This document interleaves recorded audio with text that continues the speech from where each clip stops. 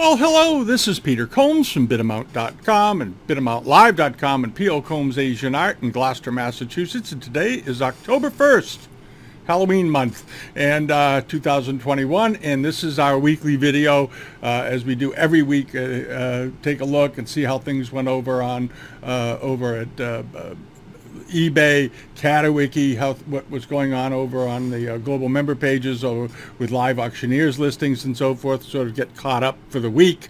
It's been a busy week right here. We've gotten a lot done. I got a little behind on my my email replies on the identification assistant stuff because I was away last week from Wednesday until this past Sunday. I took a little bit of a break, got up into the mountains, had a very nice time with my wife, and even though it rained for 2 days, it was still fine. Sunny, beautiful. The other 2 days, got some things done, got the house ready for winter, and you know, all that stuff. But anyway, we're back. A couple of things I wanted to mention. Some of you have already seen it. We did a video yesterday on the Asia Week results for Sotheby's.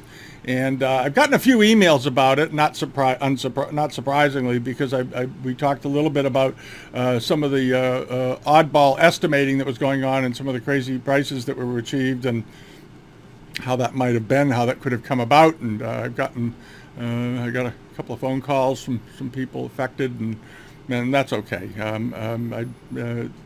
There's something going on and they have to figure it out. But at any rate, that was going on. The other thing I wanted to share with everybody today is something interesting. A couple of weeks ago, Garth's was having an auction in Ohio, and they had for sale this ivory tortoiseshell carved Canton tortoiseshell box. This is a wonderful box. They've turned up periodically here and there, and one of our regular viewers here bought it. He also apparently bought a number of things at Asia Week and did quite well for himself. And he sent me some pictures of what he bought this box, and he got it very, very reasonably. And I didn't realize how reasonably he got it until I saw all of it. So he sent me some pictures because he was really pleased with the box and when it came in. And this is the box after it was cleaned up. That's what it looked like in the photographs. That's what the box looked like after he cleaned it and he got it. He very delicately went over it, got the dust out of it, and the quality, it was just absolutely amazing. But the big surprise was, and they mentioned it in the listing, but they didn't show it in their pictures, was the back of it. Also fully carved, which is quite unusual. Often the backs of these are flat and undecorated. This one, it did mention it in the listing that the back was decorated with fishing scenes and so forth. Well, here it is, and he cleaned it up and he took it outside and he took some nice photographs of it to show just how good this box was. And the interesting thing was he actually got it for less. He got it on the low end of the estimate that I thought it would bring, because in the past we've seen these boxes bring $1,600, $1,700, $1,800 only decorated on the one side. This was decorated on both sides, which makes it very rare and an absolutely incredible buy, and the carving on this was excellent. The other error the auction house made was they dated it incorrectly. They dated it as being late 19th to early 20th century, and this box was probably carved between 1800 and 1820. It's a much older box than it looked. But at any rate, I was very pleased to see that, to see the pictures of the after it got cleaned up and so forth. Looked really wonderful, and that shows you the kind of stuff that's out there. Had Garth's done what he did, that box probably would have brought $2,500 to $3,000. So bravo on that buyer. You got a good deal. All right. The other thing I wanted to mention was a couple of sales have popped up that you might want to check out. Freeman's has a sale coming up in a couple of weeks. This is Andrew Jones in Los Angeles has this, and this caught my eye this week. Check it out. He's on Liveauctioneers. Is this really good complete garniture set? Beautifully done. Each of the pieces is about 11, 12 inches tall. It looks to be in absolutely great condition. It's very unusual to see the whole set of this turn up somewhere. The estimate's very low. The estimate is on the extreme low side, estimated at $1,000 to $1,500. It'll probably double the high estimate, but it's worth taking a shot at. All right, really, really nice. Okay, that's one of the things that turned up. And these will all be in the global member pages by tomorrow morning. And the other thing was, I think this is Freeman's, has a good sale coming up, another one. And in it is this. This is very nice. This is a 20-inch in diameter cracked 1 Li plate.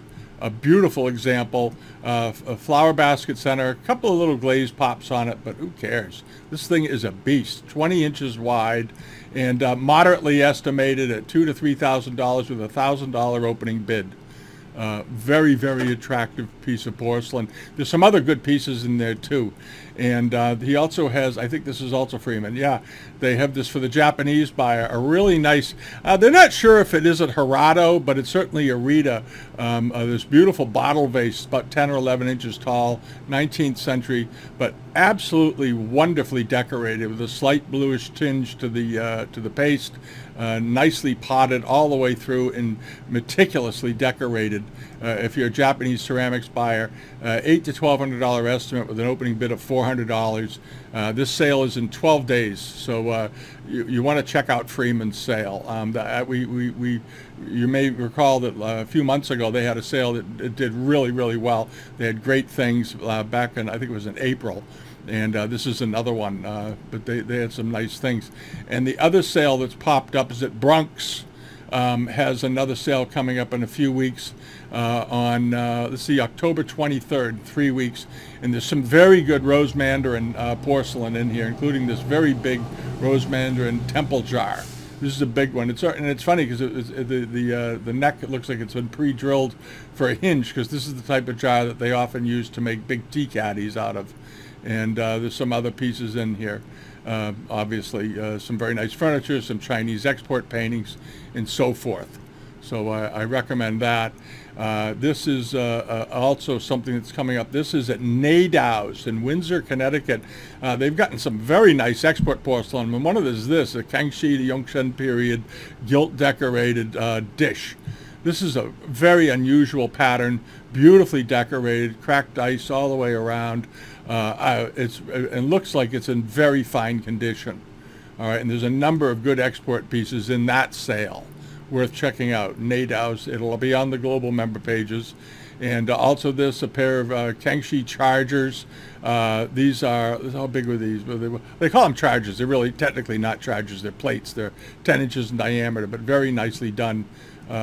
Beautiful quality, lots of gilding on them. The gilding looks to be in very, very good condition. The difference between a charger and a plate, I've said it before, but I'll say it again, is 12 inches and up is a charger. Under 12 inches, not a charger. It's a plate or a dish. Okay. And also at Brunks is this. There's some nice carpets this time around, including this really, really pretty senna killam. These are flat woven, but this is a very nice one. There's beautiful tight pattern of trees or flowers in very, very tight rows. This is the border decoration on it. Classic senna workmanship. It's about 4 by 7 feet or so, as I recall. 4'6" by 6 foot 7 inches.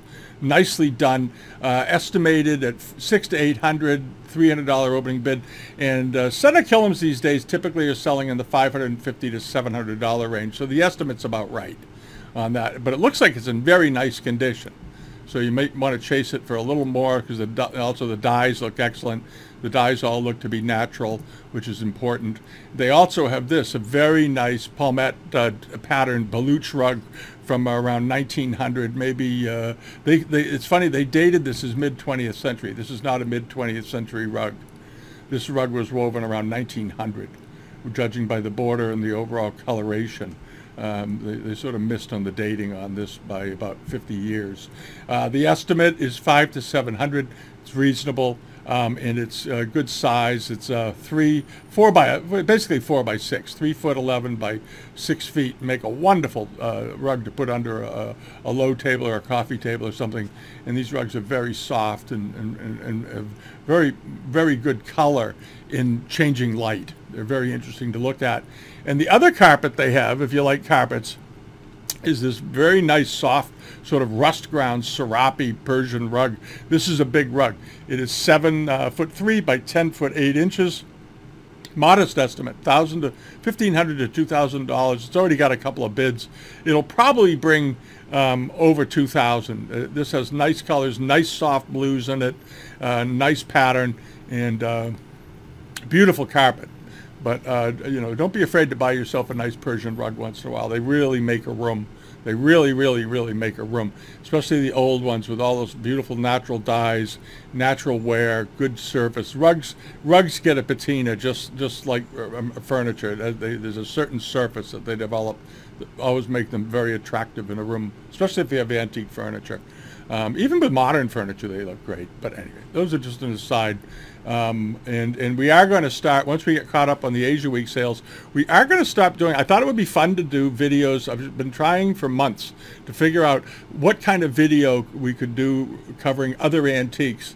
And because it's so subjective, what to feature, because the range of collecting and art is so broad. And I think what we've sort of landed on here, I made a little list and checked them off and talked them over with my son and everybody and said, what should we do? And I think what we're going to do is once in a while we're just going to go through and look at the auctions around the country, around the world, and pick out things that we just think are terrific. Just things we like, great looking paintings, things, and why. Why is this a good painting? Why is that a nice looking piece of furniture? What's evocative about it? Because that's what collecting is all about, whether it's Chinese art or Japanese art or whatever. If you're buying art as an investment, you probably won't enjoy it.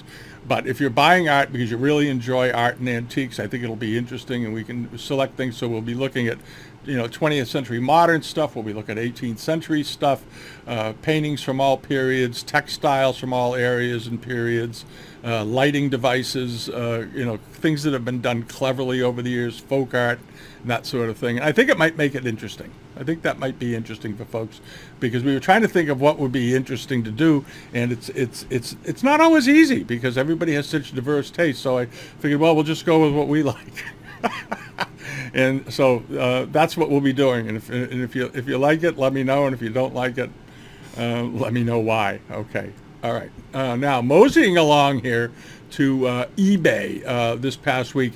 It was sort of an interesting week, and there was some good things, and there's also some good things coming up this week that I want to talk about.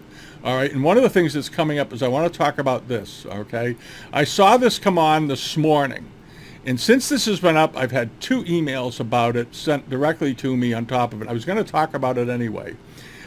This is being sold. It is obviously trying very hard to be one of these extremely rare Chin-Lung examples. And my first reaction looking at it was saying, oh, it must be a totally modern copy. It can't possibly be Chin-Lung. All right, and I don't think it is Chin-Lung. But what I do think it is Republic. And I know some of you may wonder, why would I think that? Well, if you go over this piece carefully and really look at it, and look at the decoration and the shading of the celadon ground, and the famille rose decoration, and the famille rose around the neck of the piece, okay, and all this color and toning. It's a revolving vase. It is broken. It has a break up here at the top, an old break, but the colors, the detail work, all of it looks quite good to me. There's the break, and you can actually see what the paste looks like inside, internally. There looks to be absolutely legitimate wear. The repair on it looks like an old repair. And I think it rings true as a Republican piece. It's got a lot of natural chipping around the top from being taken apart and put back together over the years. It's one of those things people fidget with. Here's that's a very old repair when they look like that, and the glue is dried that way over the years. It's a lousy glue job that somebody did, and over the years it's sort of fallen apart. Here's the bottom of it, pretty typical for a Republic period foot rim, but the decoration, the quality of the decoration is extremely good. And this is, I think, one of those examples of very high-end Republic period workmanship. The mark is wrong. There's some significant errors with the mark. And also the way the gilding is beaded up on the rim here like that, and these little features like how the outlining was done for the vines and everything don't come off as being more contemporary workmanship, but if you look at them take it away from this very elaborate design and just look at the decoration. Say, if I saw this decoration on a simple bowl, how would you date it? And you date it Republic, in my opinion. This is my opinion on this piece. If you saw this kind of work on a vase, this color with this groundwork and all this, you would say Republic. Okay, and here's the back of it. Again, if you just had a dish that looked like this with that little ridged foot rim and this sort of little bit oversized screwed up chin lung mark, you immediately say it's a Republic piece, in my opinion. It's estimated at who knows what. It's 11 inches tall too. This isn't a small thing like 5 inches. This is a big thing. It's almost a foot tall. It's got a couple of bids. It's got 9 days to go. It's going to be on the newsletter this week. And I'm very interested to see what this brings, because I think it's quite elegant and quite wonderful. And I bet it brings a lot of money. I just have a feeling it will, because people that do buy Republic pieces, that do buy very complicated pieces, and this is one of them. Because after all, if this was a chin lung period one, it would sell, you know, into 7 figures. So we'll, or certainly high 6 figures, but probably 7 figures. So we'll see what this brings as a very nice, you know, 1915 to 1925 Republic example. All right, and that's what I think it is. All right, and we'll see, But I suspect if the seller lets it go to the end, if the seller yanks it, gets an offer of 10 or 20,000 bucks for it, I suspect he'll pull it and it'll just disappear. But I hope he doesn't, because I think he's going to do very well, no matter what. We'll see. All right. The other things that sold this week was this very nice immortal, decorated with a single figure, very elegant. It was in the newsletter on the Bidamount site last week. We included it because I just liked it. I thought these are very, very nice, simple, elegant, with this official standing in the middle. Very, very attractive, nice looking back on it. Pretty typical late Ming pieces. It's got the little chatter lines on it, slightly convex bottom, and some kiln grit around the edges and so forth. Late Ming. Ended up selling for $943, but it was in good condition. Didn't have any cracks or breaks are in it, and had the glaze had a very nice soft bluish tone to it, which is nice. And then there was the Kangxi Kirin and Phoenix dish, with a lotus petal rim around it. It was a little overlit in the photos, so you should have made them a little darker, because it's hard to pick out all the colors to see how crisp they are or how good they are. Here's a picture of the back of it. Very typical Kangxi back, you know, nicely trimmed, slightly V-shaped foot rim and all that business. Here's another shot of it with shade. I guess the sun was moving while he was taking his pictures or something. At any rate, no, wait a minute, what is this? Why is that other plate in there? Was this a 2-plate lot? No, it wasn't. I don't know why he threw that in there. At any rate, this ended up selling for $1,334 for the Kangxi. Oh no, the porcelain. Oh, the blue and white dish was with it. Hold on a minute here. I didn't even notice that until the very end. Boy, talk about not leading with your best pictures. Hold on a second. Okay, that's the back. Another 2 Kangxi plates. This was a great deal. This was a really good deal. All right, somebody got both of these for $1,340. I thought they paid. I could see paying some. I think a lot of people were bidding on it as though this was the only plate, because the photograph, the lead photograph for this lot was 1 plate. That was not a good idea. I'm sorry, Asian art. Why did you do that?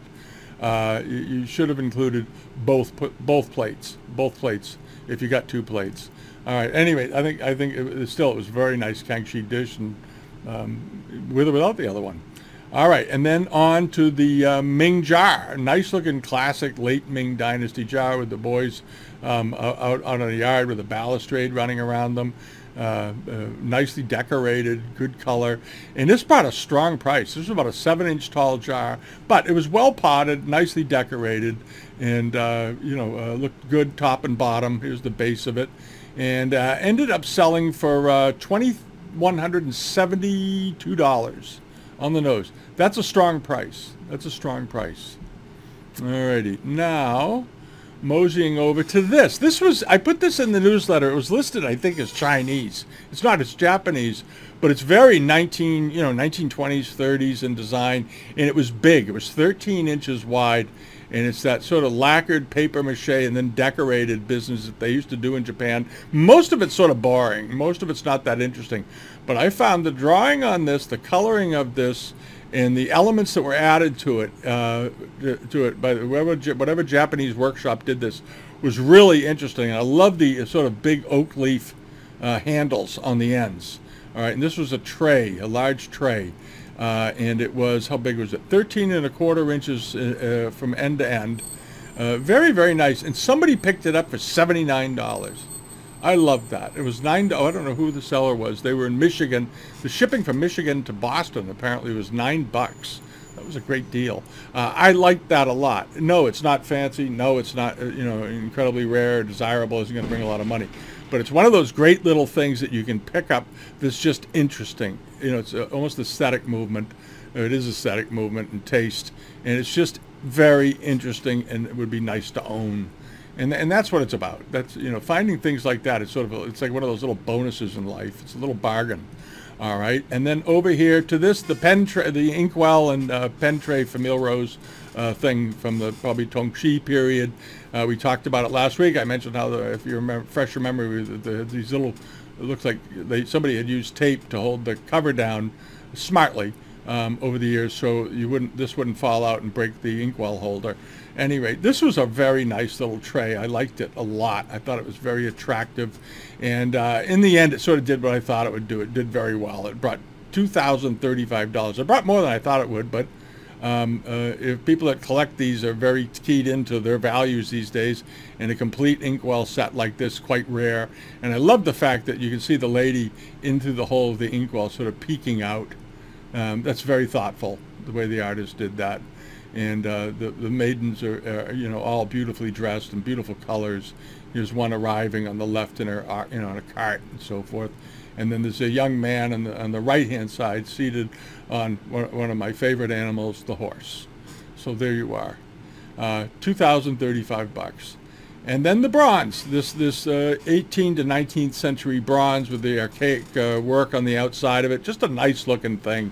Nice old surface on it. Not extremely old, but boy, it was nicely done. Nice quality and unusual.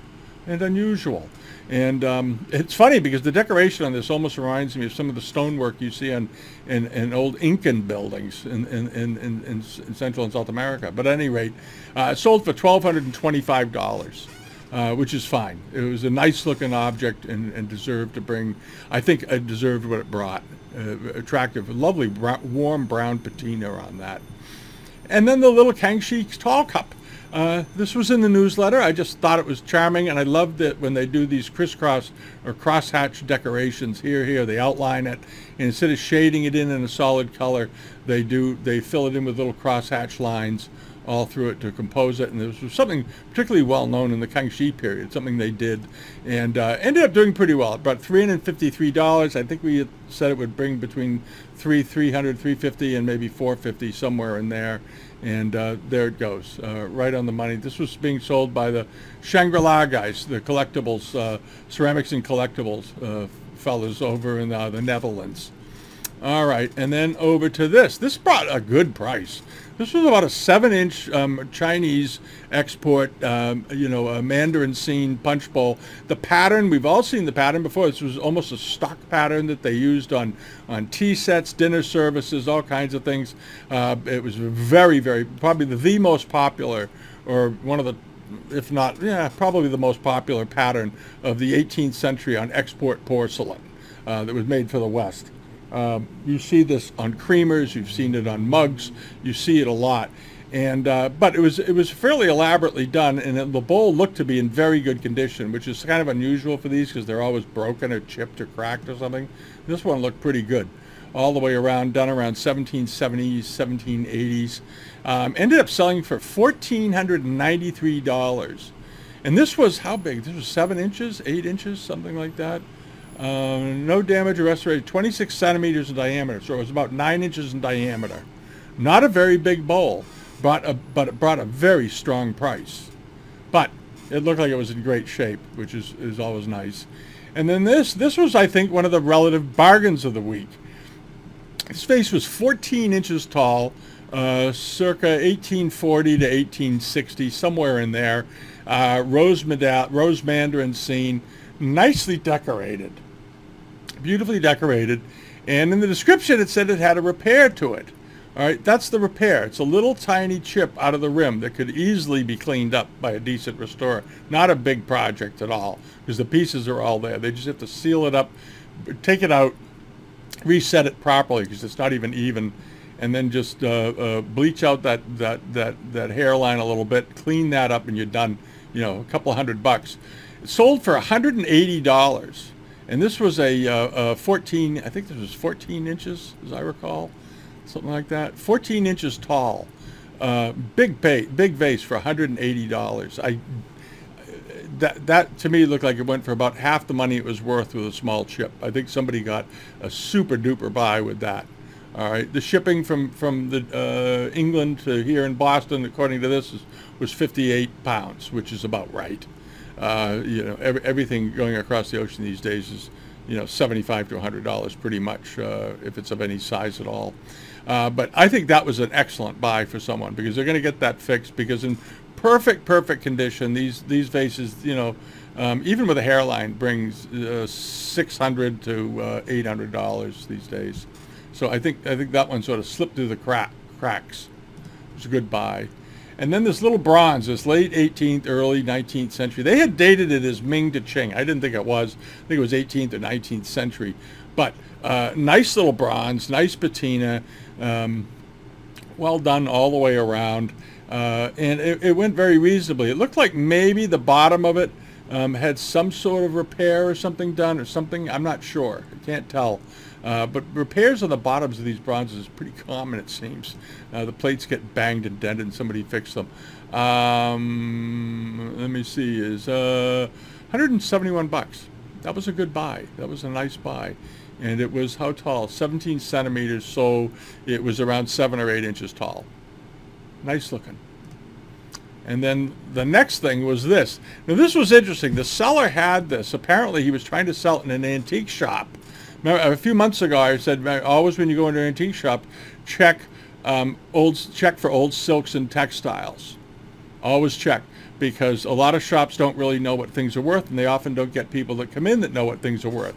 According to this seller, he had this for sale in an antique shop for a while for $800, and it didn't sell. This is a beautiful piece of silk, and it was around 5 by 4 inches, 5 feet by 4 feet, something like that. But absolutely great quality. The colors, look how strong the colors still are. Beautiful reds, haven't faded. The light greens are still light green. Just absolutely lovely. Nice. Look at this aubergine, unfaded aubergine leaves, serrated leaves, unfaded colors. Nicely done. There's a tiny little split on a side. That's the only damage I think it had. These little tiny splits along where they mounted it. But none of that matters. You can get that cleaned up in a heartbeat. Yeah, it was just the edging and a few places came apart. That's it. You can see that they just did a blanket stitch here at one point for it. At any rate, this ended up selling it on eBay for $2,339, and it was a seller, TKO Enterprises, Technical Knockout Enterprises. They're out of Ventura, California, and he had it for sale out there for under $900. What was it? What did he say he had it on sale for? $840 in a shop, and it didn't sell. All right, there you go. And $23.39. So this is why you always ask if there's any old Chinese silks and textiles around, because this is often the case that they're grossly undervalued in some antique shops, because they just don't know, and they don't know how to look up the prices. And if you're following Chinese silk prices, if you're a dealer, you can make money doing it, and if you're a collector, you can build your collection for modest amounts of money. It's a great way to do it. And then there was this robe. This was a nice late Qing robe, nicely decorated, and a very informal robe. Beautiful wave pattern with these applied oversewn flowers and rosettes in the short fat sleeves, and so this sort of thing. Ladies' informal coat, but nice quality, really nice quality. good color, nothing to complain about with this. This was a good looking robe, and I think it went reasonably. I think this was a reasonable purchase. There's the inside of it, all in nice condition. The colors are still nice and strong and bright, very, very, very pretty, in different shades of blue. Ended up selling for $1,691. Perfectly reasonable, nice looking robe. And then over here to the teapot with the European landscape on the outside, an 18th century teapot. Lots of gilding on it, lots of enameling still intact, only a little bit of wear on the finial. It's funny because they gilded finials, and then because the finial was the thing that got touched the most, that and the handle. And so when you see these, you always see wear. If there's gilded handles, there's always wear to the gilding on the handle and gilding to the finial. But the rest of it looked pretty good, which means they took nice care of it when they cleaned it. Had a couple of chips around the inside, but a nice old pot. And with a European scene on it, ended up selling for $438. But unusual decoration, nicely done. A couple of chips around the top. You can get those filled. It's not a big deal. All right, and then the bronze with the Arabic on it. These are always popular. They made them for relatively short periods of time for the metals export to the Middle East, and they would put Arabic cartouches on them. Most often they did them on these low form compressed incense burners, and occasionally they put them on vases. And this was a nice vase. It was a bamboo motif vase with bamboo handles and then bamboo leaves coming down, and then with the script right here. Here's a picture of the bottom of it. Very attractively decorated, nice quality patina, and it brought $4,739, and it's all because of the Arabic script. If it didn't have the Arabic script on it, the vase probably would have bought about $1,000, $800 to $1,000. All right, now this is something I wanted to mention because dealers do this, and it annoys me to no end. And this is a seller named Galaxy Antiques Infinite. And when you see these lots, the reason I put this in the newsletter was that people were bidding on it.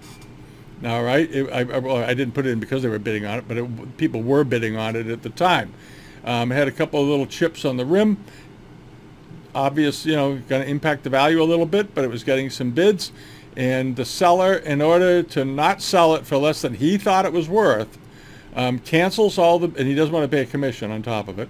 He cancels all of the bids and then ends the auction. And that way he doesn't have to pay a fee. That's one of those little things that sellers do when they don't have the courage to stand behind their item. They'll go in 12 hours before the sale ends, cancel. As long as there's 12 hours or more to go, you can cancel all the bids, zero out the bids, and then end the sale, and you don't end up paying a commission. If the bidding on this was up to, let's say, $150, and you cancel it, you cancel the auction, you still have to pay eBay their commission on the $150, which would have been around $25 or something. But instead, he got cold feet, ended the auction after zeroing out all the bids and taking it away. And we have a number of these people that have been doing this, and we have him on a little list, and he will be added to it, and we will no longer share his stuff because he's not really auctioning. He's trying to run it up. There was another seller that we saw that kept running plates through, and they came up once, they went through, they did fine, they brought exactly what we thought they should bring, and he apparently was bidding on or having somebody shill his own stuff, and then he relisted them a week later. And it ended up in a report, frankly, going to eBay because he was doing it with all of his stuff, and it really annoyed me. Sorry. Probably shouldn't have said that, but that's the way it is. Shouldn't do that. If you're going to auction, auction. If you're not going to auction, put a fixed price on it and admit you don't have the courage to do it. All right, that's just my feeling on it. All right, now what else is going on here? Oh, coming up. There's a couple of things coming up that are sort of nice. One of them is this. I don't think it'll bring a lot of money, but it's a really nice piece of pottery.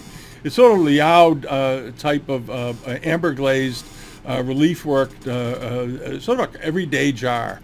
This is something you would find in China being used in a home, but very nicely done. And it's not Liao Dynasty. It's probably 18th or 19th century, judging by the pictures. It's got 22 hours to go. It's up to $12. It'll be in the newsletter. This is a nifty little pot. The shipping for this from, let's see, Sugar Grove, Illinois to here is only $10. I don't know how we can do that. And it measures, I had the measurement and I forgot it. Hold on a second here. There's the bottom of it. Looks fine. Okay, there's a CD. So a CD 6. So it's about 8 inches in 7 or 8 inches in diameter. I don't think he included the dimensions, did he? Oh, there it is. 10 inches wide at the widest part. Okay, so it's about not 8 or 10. 10 inches wide. It's a good sized pot. It's up to $12. You want to own a nice piece of authentic Chinese pottery with a beautiful old amber glaze on it and dragons. This is something cool. You can safely spend a couple $100 on that. And you get a nice thing. And the other thing I wanted to mention was in the newsletter you also find this week this fellow. I don't know who he is. It's a seller in Minnesota that's gotten a bunch of photographs that were done by some Chinese studio in 1929 of street scenes. And these types of pictures have become heavily collectible, especially when they're done by Chinese artists. And this one here is in the artist's original mat, and identified. There's an identity thing on the back about where it was done, and all written out in old ink.